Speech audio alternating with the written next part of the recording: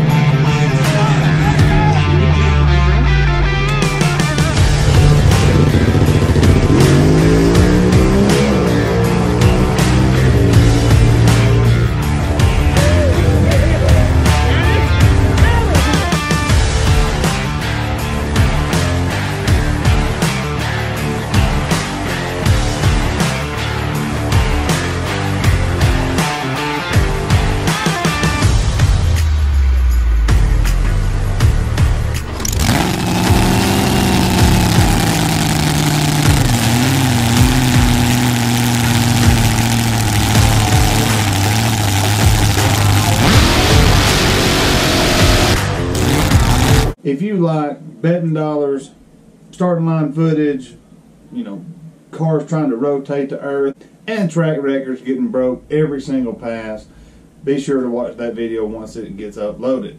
So, with that being said, I want to talk about the title of the video, the main topic of the video. And that is LIZZI MUSI'S new car for No Prep Kings. 69 Camaro, it's on the screen, beautiful car. Nothing but the best, obviously. I'm going to go out on a limb and say that due to how Aftershock does on the street, it will be her street car, and this will be her new No Prep Kings car. It will be sporting the same 959 cubic inch nitrous motor that her and Kyle has made very popular for Pat Musi racing engines, and I'm gonna stay on that same limb and say that we're going to downsize the motor in Aftershock, make it streetable, and she will continue to be, you know, on Street Outlaws, the street version. So with season 1 ending like it did, I made a video about it, but I still think that there's a lot of things that need to be cleared up, and we'll make another video pretty soon about that. Season 2 of America's List is a go, and so many people are dogging Axeman for the way that it played out. But per the rules that everybody signed up for, he wins. He is season 1 winner, or, you know, whatever you want to call it. He is #1 right now. So it made him look bad, yes, I agree, and made Kyle Kelley, Big Chief, and everybody else look like winners. But Axeman is your #1 in America's List. It also made him have a big target on his head for the whole world, and that's probably why he's not in No Prep Kings. He said that he had been filming for 18 months and just needed a break. I don't know, he's a contender wherever he goes. He's missing out on 40 grand every weekend or every other weekend, so I don't know. But back to LIZZI. 69 Camaro, you know, tube chassis car.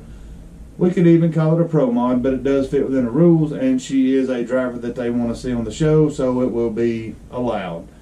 No way it's going to be any slower than anything, and this car has been tested, proven fast for her, so can't wait to see what happens. So, in the Kyle Kelley Racing arsenal, he's got the Shocker, Aftershock, Showstopper, and the new car. So, I mean, that's 4 heavy hitters that Kyle Kelley Racing and Team NOLA has. And as you've seen in Fastest in America, he isn't scared to put somebody else behind the wheel of Shocker. He put his tuner, Adam, and I will butcher his last name, so I'm not even going to try it, in the car. He made a lick every time, won every race he was in. So, there you go, guys. LIZZI MUSI'S new car, pretty well the same powertrain as Aftershock, and this is my speculation that Aftershock will be her street car, because she was one who wanted to quit on America's List, but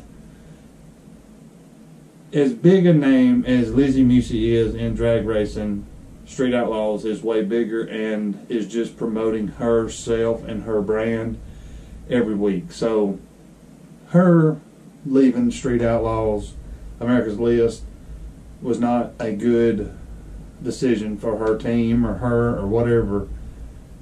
The better decision was to do exactly what she done. So congrats to LIZZI. I do not think that she is a number 17 or 18 wherever she ended up on America's List. I don't think that's where she and her car deserve. Speculations, I could give them all day long on why she ended up where she did, but it is what it is. The picture's still on the screen. Beautiful car. Let me know what you think in the comments, and look forward to the London, Kentucky Open Outlaw video that will be coming out shortly. So with that being said, I'm going to end it right here. Thanks for watching. Godspeed. See you in the next one.